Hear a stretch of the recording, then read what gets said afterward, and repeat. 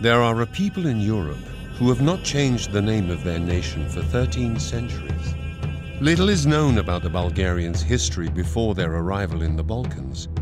What we do know is that in the middle of the 7th century, these horse-riding warriors settled on the fertile lands to the south of the Danube River that until then had been the property of the Byzantine Empire. They built spectacular fortresses and defended their stone cities against invaders from distant lands for centuries on end.